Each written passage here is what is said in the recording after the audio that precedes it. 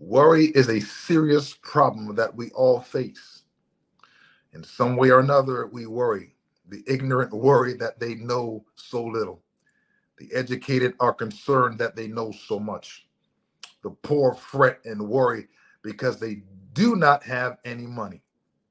The rich fret after having the money. The rich fret and worry because they have assets and are afraid someone is going to take the money away. The old worry because they are facing death and are at the sunset of life. My God, the young worry about their unknown future.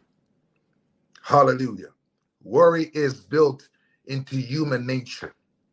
But Jesus lets us know, according to the scripture I previously gave, that it's imperative that we do not worry.